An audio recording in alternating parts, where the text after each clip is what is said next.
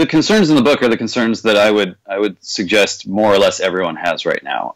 Concerns that call forth to our minds what it is that we have in common about our relationship with this moment in this world that we're living in. So we're concerned characteristically about change, about the idea of fate, about competition and conformity, and how it seems that the more we compete, the more we conform, and the more we conform, the more we need to compete. Concerns about the power of money and how it can be that money is such an equalizing force in some ways, and yet creates some of the sharpest, most visible inequalities in life. Concerns about our relationship to mortality and fear. Fear surrounding death and the randomness of death, but also the slow creep of death, the death that kind of makes itself at home and sits around sort of silently judging you while you waste your spare time flipping through Twitter and refreshing Facebook and all that sort of thing. Concerns about loneliness and our inability to sit still, but also our loss of desire to sit still. Our feeling that the less we move, the worse off we are. And then on the flip side of that, the shift that's underway between a kind of vertical mobility, upward mobility view of success toward something that's looking more a bit like a horizontal mobility view of success, where many of the most despairing of voters are now, I think, pretty much on record saying, you know, I'm stuck here. I'm trapped physically where I am, which is out of sync with the American mythos, and I think out of sync with some of our deepest sensibilities around freedom and flourishing. So it's this big nugget of anxieties and fears, all tending to point toward a shared sensation that we're in the middle of some kind of great transition, and we don't fully understand it, and we have a sort of love-hate relationship with the parts of it that we do understand. All that was well underway when Tocqueville was writing Democracy in America, and which is a very interesting. Let me interrupt you just to sure. Throw in that I think it's interesting that you take as a premise that all these phenomena you just described or sketched, which I at least think most people think of as very contemporary phenomena, sociological phenomena. Your premise is that this was all fully underway by Tocqueville's appearance in America and his, which makes some sense to me. I think that starting in the late 18th century, you see a lot of the especially in the elite educated upper class, you do see a lot of at least the kernel of what we're dealing with now on a mass scale. So it makes sense to me, but I'm fascinated I find it interesting that that's something that you are comfortable enough to just take for granted. Well, that's right, and the time scale is interesting in its own right. Although these phenomena and these concerns, these features of social life were fully present in Tocqueville's time, they were also quite new. And so, on the one hand, he was interested in trying to furnish European aristocrats who inclined in a liberal direction, trying to reassure them that they could learn something about how to craft a politics that works in a democratic age, and that looking to America was the best place to do that because it was working there. At the same time that he was embarked on that project, there was a deeper project, which was simply to examine how social conditions were changing in America in a way that couldn't necessarily be manipulated through politics. He was bent on illustrating sort of the limits of politics, and at the same time the great force of what we might call democratization or globalization or modernization. That whole sweep of forces, which is not, according to Tocqueville, at root a political phenomenon, and which in some cases politics can really only nibble around the edge of that phenomenon. So you've got Tocqueville as a touchstone, or in some sense a lens through which to look at all this stuff. What's the same today? What's changed? What's the thrust of your book as regards America and the world in 2016 with Trump and Syria and China and Putin and whatever else you think of as being really significant? Ethno-nationalism across Europe, what have you. How does it all connect? One thing that's quite similar is that what Tocqueville called the spread of the equality of conditions, which is sameness in habits, sameness in mores, sameness in desires. Peter Thiel calls this the convergence of desire, where whatever nice restaurant you go into around the world, you will be served. You will be served the crystal. You will be served the caviar. It's like there's not a lot of variation at the top. And in a bygone age, different aristocratic cultures would have oftentimes quite different standards of excellence, standards of value, and that's melting away. So you can have frankly what's looking like a Fourth Reich of sorts developing in China, with concentrated authoritarian rule and ethno-nationalism and sort of purging or suppressing ethnic and political difference, combined with this great sort of corporatist economy.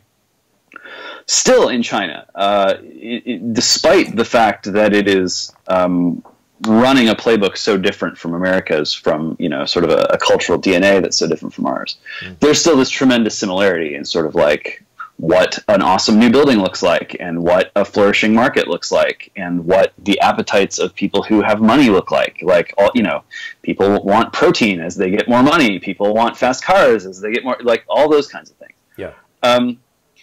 Tocqueville saw that happening in his time as well, and he singled out Russia as an example of a country that had come into its own because of the unfolding of equality in a way that the U.S. did, but the Russians did it sort of through force, and the Americans did it through economic activity.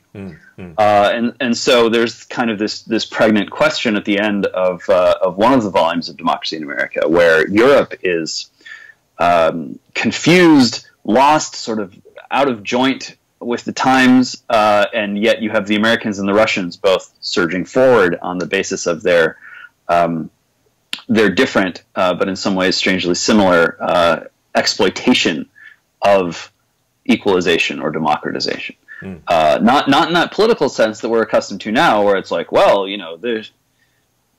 there isn't a secret ballot, or there isn't freedom of the press, and that's not the sense in which Tocqueville was speaking of democracy. Although, of course, he was a big partisan of liberty and of freedom.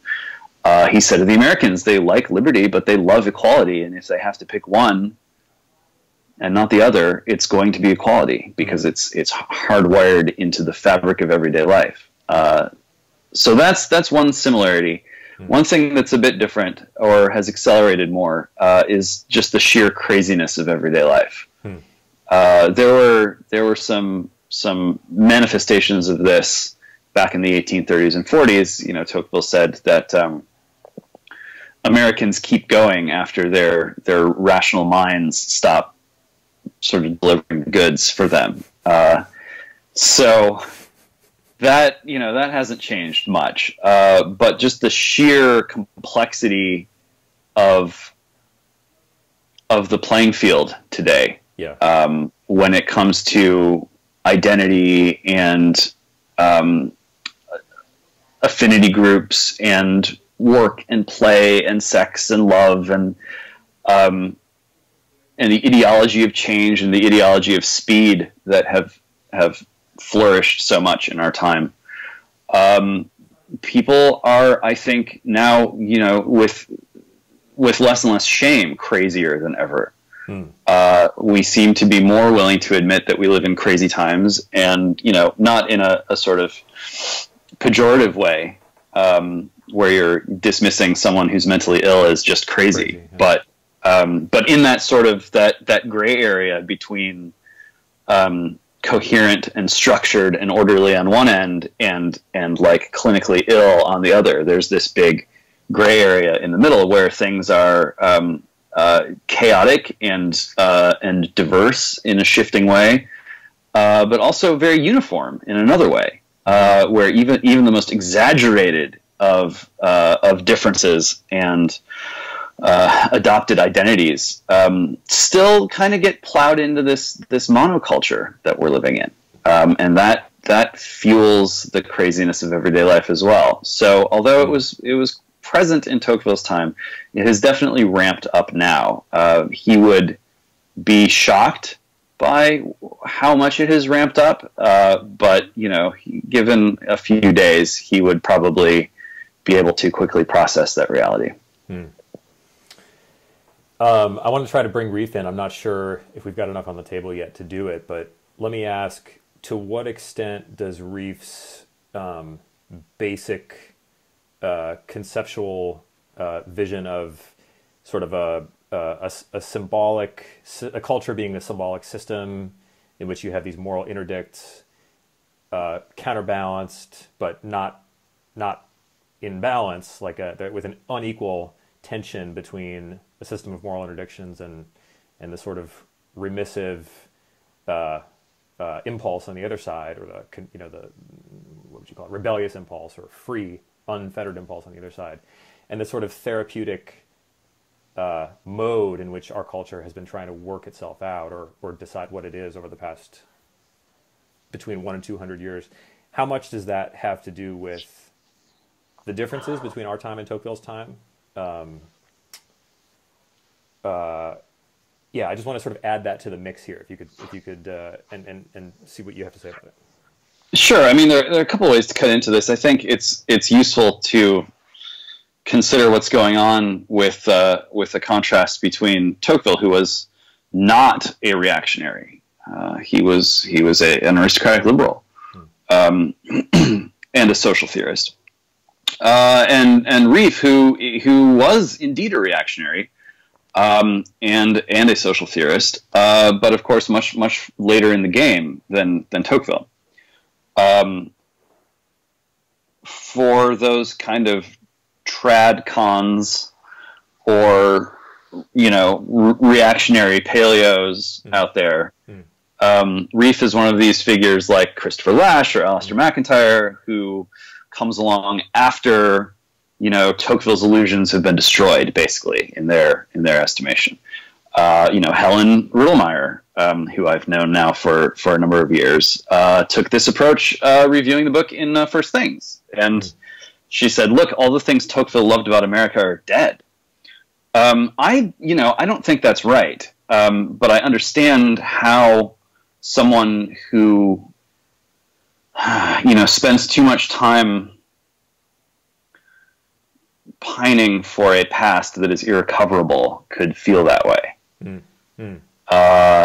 Tocqueville had no illusions about re-enchantment movements, putatively of the right or of the left.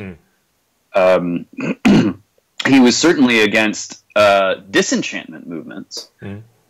He goes out of his way to ridicule the materialists, sort of secular atheist rationalists. In Democracy in America, less for their, not just for their views, although he found their views to be willfully ignorant of demonstrably human nature, but also of where those views led them on that question of how much society can be manipulated through politics. So he was no fan of disenchantment, but he was himself disenchanted in certain ways. He was a lapsed Catholic. He said that he wrote Democracy in America animated by something like a religious dread seeing this vast force of equality sort of just gobble up everything in its path. And, you know, Karl Marx said sort of the same thing when he looked at this great spectacle of international commerce, and said, you know, all that is solid melts into air. Commodification. Yeah. That's right. And so, you know, and Marx was nearly a contemporary of Tocqueville's. Tocqueville died very young, but Tocqueville was alive for 1848. He was in Paris during the 1848 revolution. Wrote another book on that, which is also worth people's time. But Tocqueville, just to get back to the original point, held out no hope for Americans who wanted to find shelter from the craziness of everyday life in some kind of hermetically sealed affinity group that hoped to somehow resurrect the old hierarchies that had passed away. Notably, Tocqueville still was quite sure that religion would do just fine. He thought there would be more atheists, but he thought there would be, you know, more Christians too. Other faiths we can get into if you want to talk about that. There's some more sort of nettles and traps over there. But the long and short of it is, you know, if you're a reactionary conservative today, you're probably fairly devout, unless you are kind of one of these new alt-right people who are their own sort of evolving category. And if you are under the sway of guys like McIntyre and Lash and Reef, you are probably going to be skeptical of Tocqueville's view of the world. Nevertheless,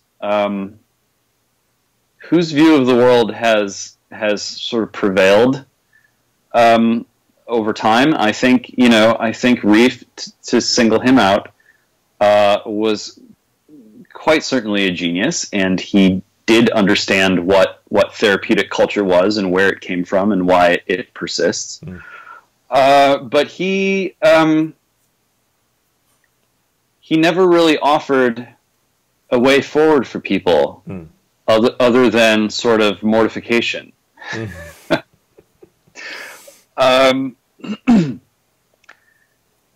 And a level of discipline that you can really only acquire in the sort of university that itself does not quite exist anymore. And I think realizing that the university, which was the last bastion of culture properly understood for Reef, his recognition that the last table leg was being kicked away, sent him into a sort of self-imposed exile for a few decades. As I understand it. I haven't read Death Works. I forget what the other book is called that he wrote shortly before he passed away. But I'm eager to read it now. There are a couple volumes: My Life Among the Death Works and The Crisis of the Officer Class, both of which are referenced in my book. Reef was right about many things, but he did not put a great stock in freedom for a couple reasons. And I think the solution for people in the old world is going to look different than the solution for people in the new world, specifically in the U.S. Let me interrupt and put a different or add a spin. I hope it's not too discontinuous with what we've just been talking about, because I really wanted to get a lot of these ideas out there so that anyone who watches this will have a sense of where you're coming from. Sure. But I imagine that if anyone does watch it, at least anyone who watches it because I recommend it, they're going to be more on the left end of the spectrum politically to flatten things and simplify things. Sure. They're going to be more on the left end of the spectrum. I personally, and I'm not sure how much this matters because all I really want to be here is an interlocutor, but I personally am some strange blend or amalgam of far left views, and I wouldn't say far right views, but definitely reactionary in a more, from a 30,000 foot view, that word reactionary applies pretty cleanly to certain things that I tend to think about. Moral culture in particular. But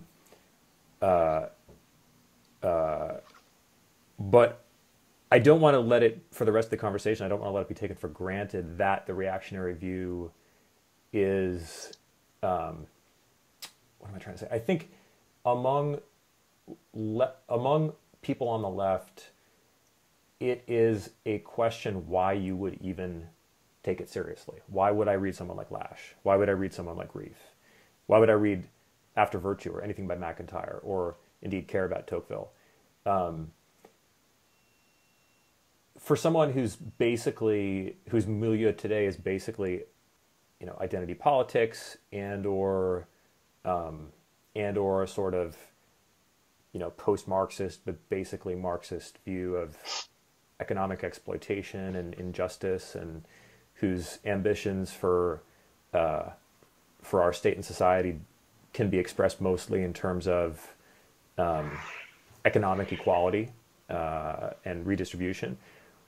What's the thing that those people are missing that this conservative intellectual raft brings into the conversation? Are they commensurable? Are they compatible? Are they addressing different concerns? Or indeed, does an appreciation of Lasch, Reef, Tocqueville, etc., conflict with all the intuitions that your sort of prototypical left-winger today is bringing to the table? I think it's a lot more of a complicated and fruitful rabbit hole to go down than people are aware. McIntyre was, and perhaps still is, a Marxist. Tocqueville wanted hard caps on how rich you could become. Not because it's bad to be rich, but because in an age like ours, envy is natural given how similar everyone is. And when everyone's driven into this sort of competitive conformity, and the only people who can really punch through are people with extraordinarily powerful ambition and talent, that breeds despair and frustration in a new sort of way. When the aristocratic hierarchies fall away, there's this great surge of optimism. Anything's possible. We're all sort of like heroes. The sky's the limit. The frontier's open. All of that sort of talk. Tocqueville says, as time wears on, though, people begin to realize that invisible barriers have sprung up where the old visible ones used to be. So suddenly everyone has a life coach, and suddenly everyone is trying to get into the best preschool, and suddenly everyone has a worthless bachelor's degree, and suddenly everyone wants to work for the same 10 companies, and they can't. And there's this sort of trickle down of despair, where what seemed like it would be this great moment of liberation turns into almost like a cruel joke. And faced with that, the temptation is to either fold ever further inward, or to lash out briefly until exhausted, or to sort of swing back and forth between those two modes of existence. And Tocqueville was not afraid to say, look, just as a matter of policy, people should have like a big playground with high fences, basically. Lots of room for human ingenuity and enterprise to roam. But if you don't set those hard caps, your society is going to be animated by a kind of hatred and disgust that is going to be very difficult for policy to address. He says, the wealthy could bankrupt themselves trying to basically bribe people not to hate them. but it is their pride that is wanted more than their money. Yeah. To most people on the left, that'll be like, well, no, you give the poor people the money. Like, that's just, it's that simple. And we can sort of argue with our wonk hats on about just how much of a safety net there should be. And that's a policy conversation. But Tocqueville's speaking to something deeper than optimizing the distribution of resources. And he's a social theorist. He's not an economist, and he would definitely reject the idea that economics is the master science. So there's more than meets the eye to Tocqueville. He's not just this creature of the right. There was kind of the Robert Putnam era Tocqueville, where it's like, oh, people are lonely, we should be having more hot tub parties, and then society will be better. And maybe there's that previous sort of Cold War Tocqueville, where it was like, we need to have more Elks Club meetings, or else we're going to turn into the Soviet Union. Maybe. And so Tocqueville has been kind of the property of different strains of intellectual thought over the years, and they have tended toward what seems like the conventional right. But there's more going on there, and folks on the left should consider it. But they should do so, especially, I think, now that they're at this kind of identity crisis moment of their own, where guys like Lasch were warning in the 80s and 90s that if you try to find salvation in these Hall of Mirrors identity games, you will not, and you will furthermore lose elections. I mean, Lasch was quite clear about this, and he was proved right. Given that reappraisal that's taking place right now on the left, I think it would behoove people to read my book, not to take a serious look at the social theory that's going on and has been going on now for centuries, that calls into fundamental question whether there's any hope of finding refuge or durable political power in these kind of re-enchantment movements. Tocqueville's answer was no. Although the reactionaries, the more modern reactionaries, sometimes say yes, it's even complicated for them too. A guy like Rod Dreher, who is all about the quote-unquote Benedict option of basically withdrawing from society into your small community, that's straight out of MacIntyre. And of course, Rod is reviled on the left for being basically a bigoted Christian. If that sort of stuff bothers you as someone on the left, Tocqueville is not going to bother you. He is not this sort of dogmatic, doctrinal Christian of the left's fear and loathing. He's a lapsed Catholic who thinks that the minimum kind of religion that holds a society together well is one that causes people to think of the future as a real thing in their lives, usually because of the immortality of the soul. Basically, for Tocqueville, the minimal religion for the purposes of a healthy society is some understanding of immortality and the equality of people of the immortal soul. Which is, there's a lot, I guess, packed into the answer, but that's by way of trying to sketch out some of the important features of Tocqueville's thought specifically that make it worth the average liberal's while, I'd say. So coming back to what you said about Tocqueville's prediction that alongside an increase in secularism, or I'm not sure how you would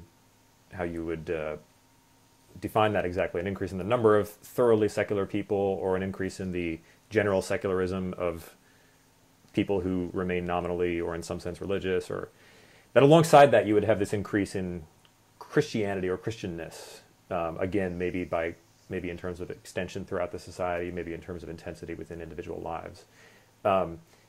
This religious dimension, I'm probably getting it wrong, you can correct me, this religious dimension of Tocqueville's vision for where things can go, where things are going. How does that connect? And I want to keep us on the terrain of, at least being conscious of the point of view of a contemporary leftist. How does that connect with our concerns today? I, as a Christian, think it would mean one set of things for me that it might not mean for a person in whose life religion is not playing at least a major role. But I really want to try to speak to people in whose lives religion is not playing a major role right now.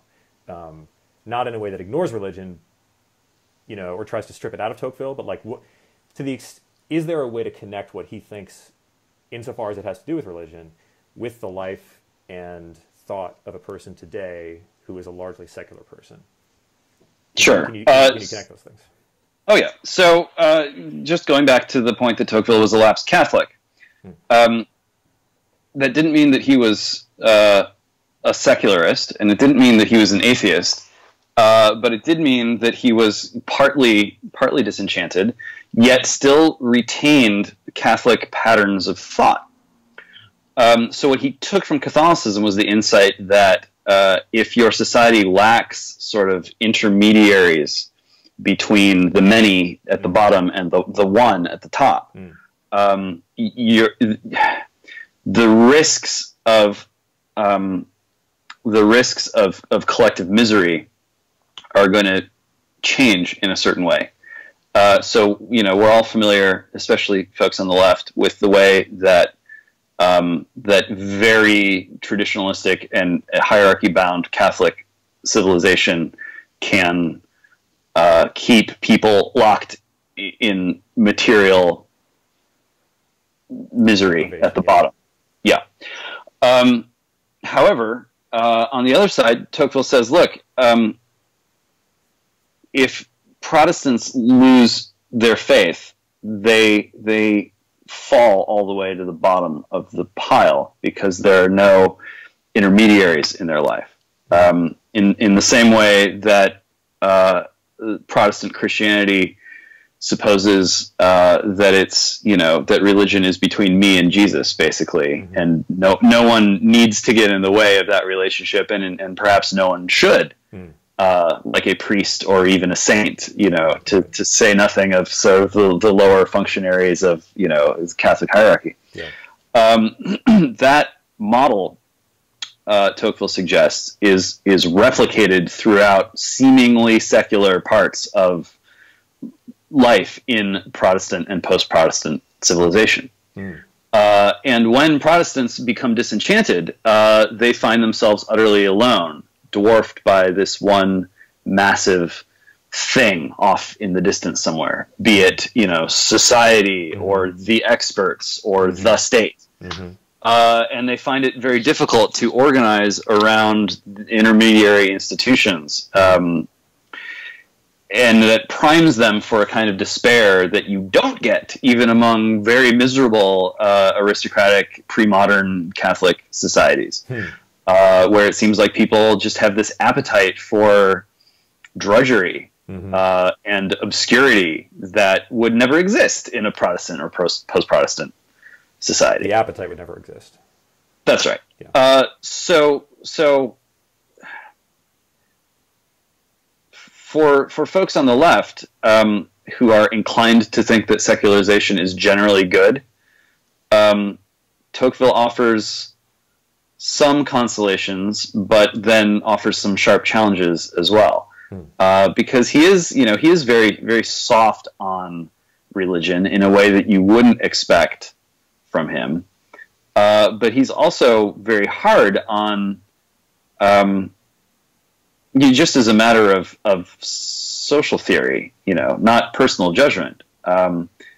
But he wants us to understand that the costs of secularization in a post-Protestant society can be very profound, and that again, no matter how clever your experts are in your policy shop, there is not a lot that they can do to arrest and reverse that long fall into despair among ex-Protestants. Other than throw money at them, that's always a tool in the toolkit. But again, when what's going on at a human nature level is psychological, sociological stuff concerning despair and envy and fear of mortality and anxiety about fate and chance.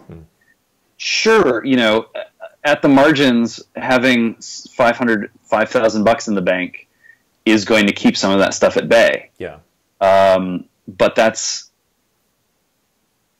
you can't sort of right the ship of society just by keeping that money flowing. Even if we all decide at the end of the day that, like, you know what, on balance, sure, let's just run permanent large deficits. Does anyone really think that we can have justice without just kind of maintaining this gigantic tab forever? Yeah. Probably not many people, really, when you really sort of pin them down. Yeah. Tocqueville's not out to challenge that. He's not out to say, like, no, we need a balanced budget. He's not that guy. Mm-hmm.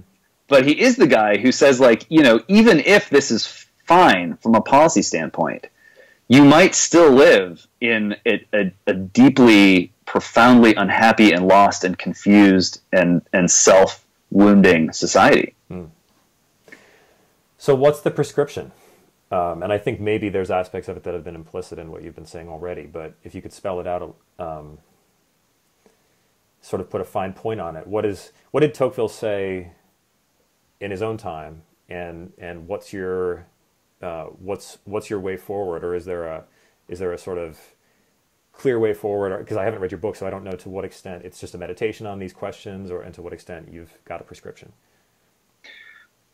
So I think the prescription has, maybe three parts to it. One is it's okay for all of us to relax a little bit about policy. I think probably the ideological warfare on the policy side is about to be exhausted. We'll see what happens with Trump, but I do think there is the makings of a new sort of policy consensus out there, which is continue to spend money that we don't have, and do it in a way that keeps the nation from sort of disintegrating cognitively in people's minds. The only thing worse than having this distant, meddlesome government looming over you is to then watch that too sort of disintegrate, along with everything else. Yeah. It's taken us down a bad road. Yeah. So in one sense, coming out of Tocqueville, I'm more cavalier than ever about the right policy. Mm-hmm. And I'm more sort of forgiving than ever about the clumsy excesses of government. Politics is sort of this third-rate enterprise in America, and we're just not going to have the level of virtuoso statecraft that you would have in sort of like ancient Sparta. I mean, it's just not happening. Yeah. So I think we need to be forgiving of our clumsy and overbaked policy. And that means being a little more forgiving of the ignoramuses as well as like the experts. They both make a mess of things, and so long as we can have that attitude of forbearance going into just muddling through, I think it'll help us to muddle through. And perhaps muddling through is the best we can do, and a new consensus around policy might emerge in the spirit of muddling through. This is a transitional time. It's going to be difficult. We should not be shooting for perfection, and we should consider ourselves fortunate just to live to see another day as the number one sort of place in the world to be. Mm-hmm. Okay, so that's one chunk of it. Another chunk of it is friendship. This is one remaining way where people can pull themselves out of themselves and let go of the mania surrounding selfhood. People are trying to, even the folks who aren't falling back on identity politics, they still have this sort of obsession with identity much of the time, where it's like, okay, well, if I'm not this bumper sticker, if I'm not, just one of these people who look like me and dress like me and talk like me, listen to the same, then I am the world. Yeah. To quote from, from Wagner's Siegfried, there's that sort of that angry, like, but me, there is, the more that people sort of double down on that feeling, I think the more they discover that there is no there. The self is a construct, and that doesn't mean that you and I aren't sort of physically present beings. Of course we are. But the deeper you look into selfhood, and this is straight out of Hamlet. This is not new news, right? This is, the deeper you dive into selfhood, the more you will sort of be lost in the labyrinth. Selfhood is not a sanctuary; it's a labyrinth, and the way to get out of that frame at a time when institutions are losing public trust and people are more delinked than ever and disembodied and discarnate, to use Marshall McLuhan's term, and yet there is still friendship. Even for the most sort of spasmodic and depressed and confused and bitter, and we've all cycled through these emotions. I'm not singling out some group of neurotics. This is all of us now in certain ways. There is still friendship and real friendship too, not just like the kind of friendship you have with the person you sort of low-key stalk on Instagram, or the person who you insist on turning into your BFF and then have this weird psychodrama with them. Like like actual legitimate friendship is still possible in this world, and the art of being free is in large measure the art of being friends, rightly understood. So that's chunk 2, and then just to round things off, there is going to use this phrase. There's a self-care aspect here, right? Okay. Part of it is letting go of that idea of the self, and not to get too Christian mystic on everyone, or too Californian, as I'm sometimes accused of being by my East Coast friends.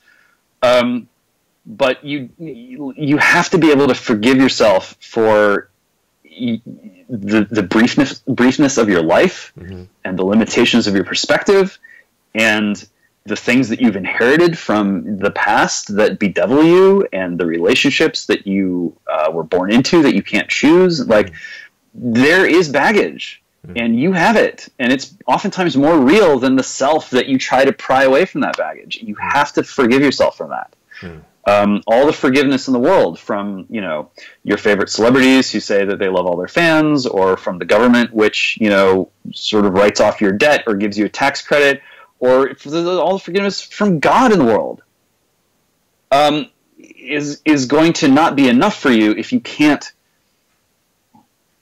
forgive yourself. And there's a way in which that moment of forgiveness destroys some pride, but it also creates the possibility of a different kind of pride, and pride might not even be the right word for it, but I think it's what people are longing for. Not the kind of pride that you get from a parade, or from a participation trophy, or from like giving someone the sickest burn of all time on Twitter. Like, that is a thing that exists, that kind of pride, and we can't expect it to vanish. I'm not here selling heaven on earth,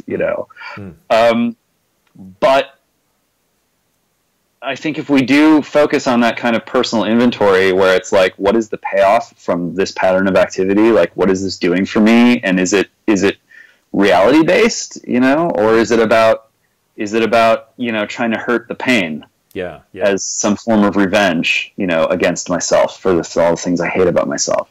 Yeah. That's something we all need to kind of face up to, and accept and forgive and move away from. And if we do that, and we become more forgiving on the policy front, not sloppy, not unprincipled, just more forgiving, and then rediscover the art of friendship, I think that there's not a very good case for despair after all, if we do those things.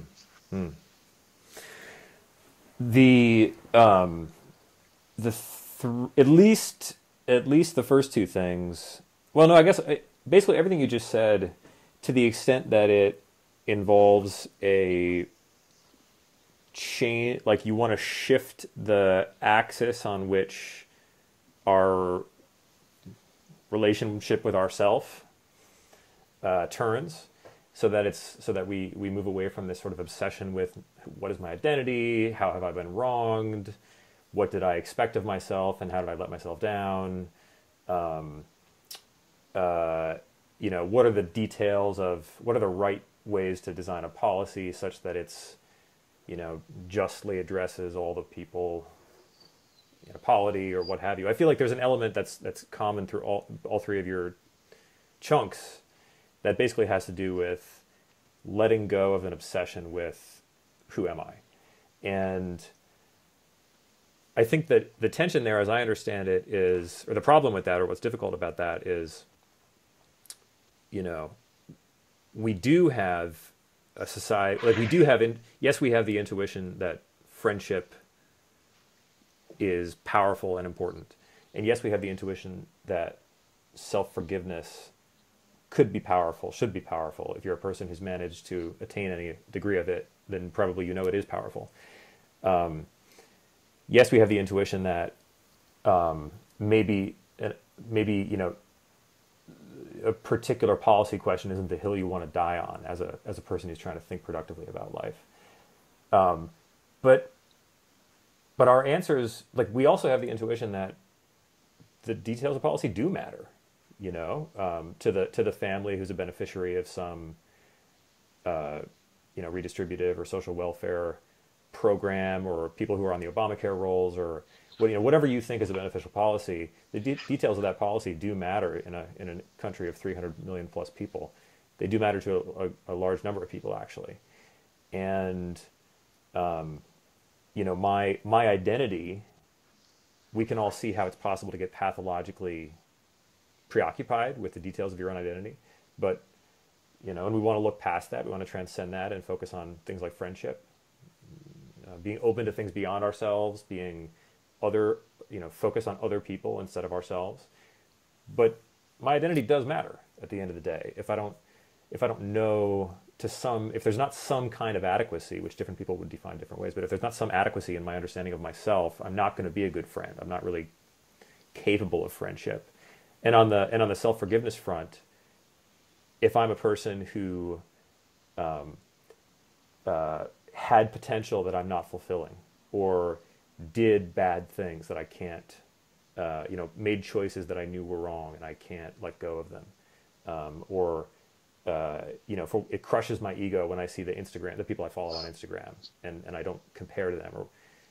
Or yes, we want to be able to get past all those things, but at the same time, I need to hold myself to standards, and that's what drives me. And so with all those sort of remarks made, where should we draw our understanding from? Where should we draw our proper understanding, our healthy understanding of the self, of the importance of justice and equality as regards, political questions, policy questions?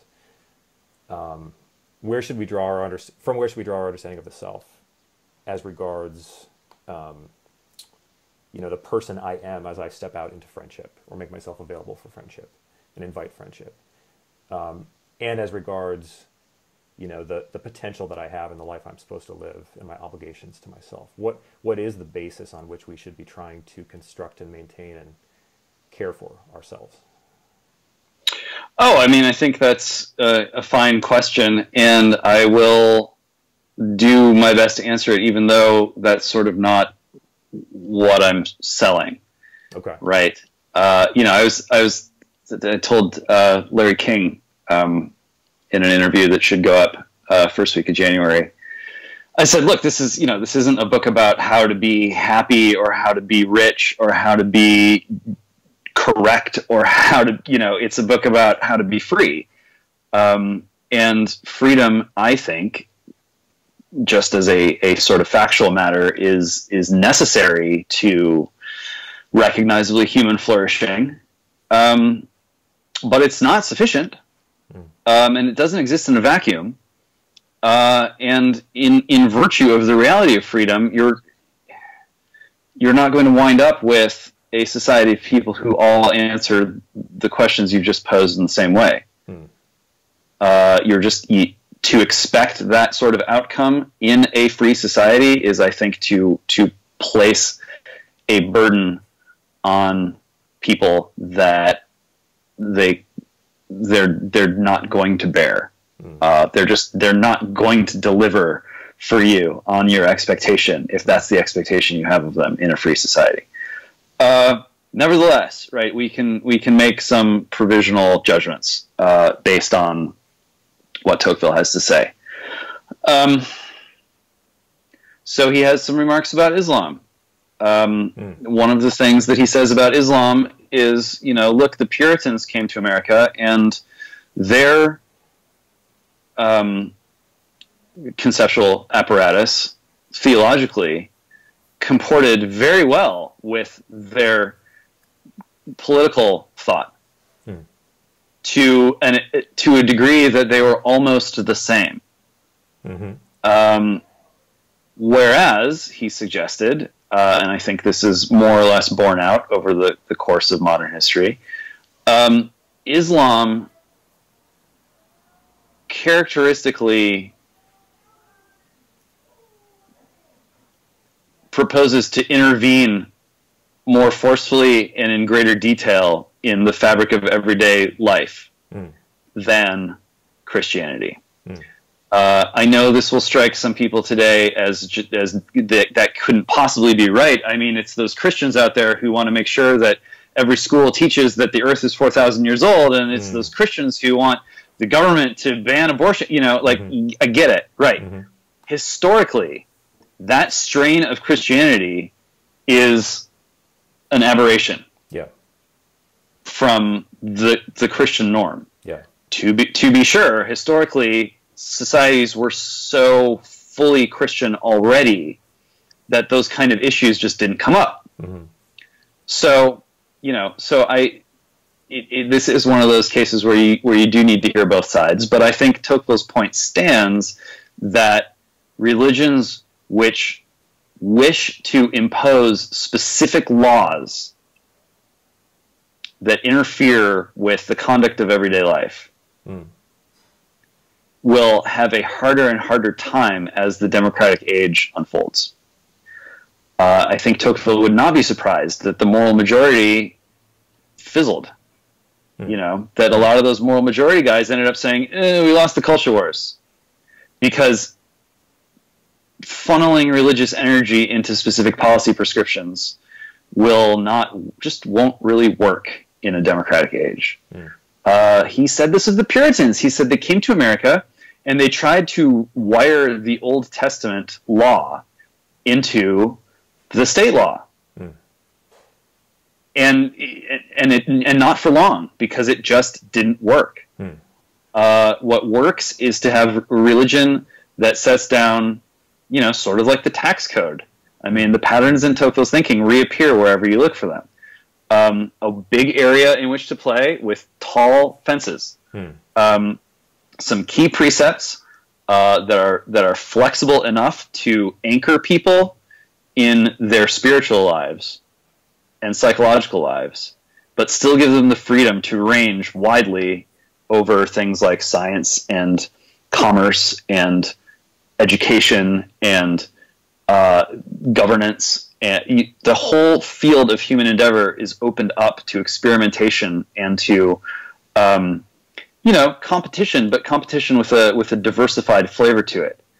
And for Tocqueville, the genius of Christianity as it unfolded in the New World was that it simultaneously anchored people in their consciousness of how to be, but did so in a general enough way that the field of human endeavor was still open and free. So I think in conclusion, if your religion tends to discourage that sort of activity, it will struggle in a democratic age. If it tends to encourage that sort of activity, it will flourish. And I think, for all of the failings of the mainline Protestant churches today, and you can just look at attendance records, and that's as good a metric as any. The American Mormons and the American Mexicans Catholics and LDS are not terribly pessimistic people right now. Despite their different backgrounds and the different ways in which they have struggled with oppression in the past, they are kind of on an upswing. And although Tocqueville certainly would not have expected, a homegrown American religion to become fantastically popular, I think he would not be surprised to see that that theological offerings that ground people while still giving them a wide field of endeavor are still quite popular, and indeed more so over time. Well, I look forward to reading the book. I think this is all super interesting, even if I'm asking questions that are a little bit, biting off more than one book can chew, maybe, or at least this book specifically wasn't designed to address them. But you raise very interesting questions that, even if they don't have political answers, to me at any rate, are the sort of defining questions of our time. How do we take conversations about social justice, racial justice, the kinds of concerns that people on the left tend to prioritize today, and in some sense map those to, or find a congruence between those and the ideas of, the, in some sense, reactionary ideas that you're talking about. Because I do think that people are talking past each other in a lot of the political debates right now. And so this sounds like an interesting contribution. I look forward to reading the book, and we're coming up on an hour here, so I think we should probably wrap it up. I appreciate you taking the time to talk with me. Well, it's definitely my pleasure, and thank you for. It's rare that I can talk about Rieff and Tocqueville in the same day, so that's always great. And just as a closing thought, the conceit of the book is that in order to answer these nettlesome political questions to our satisfaction and in a way that actually works for us as Americans, we need to take a step back and answer some of the questions that come before that we are anxious about facing up to, and that if we do, then we can proceed to ask, what kind of relationship with government would I like to have? And then we're on a sort of different planet, different conversational planet, and I think one that's going to prove more fruitful than the one we're on right now. Awesome. Well, cool, James. Thank you very much again, and hopefully we can have another conversation at some point in the future. Anytime. Thanks, Christian. All right.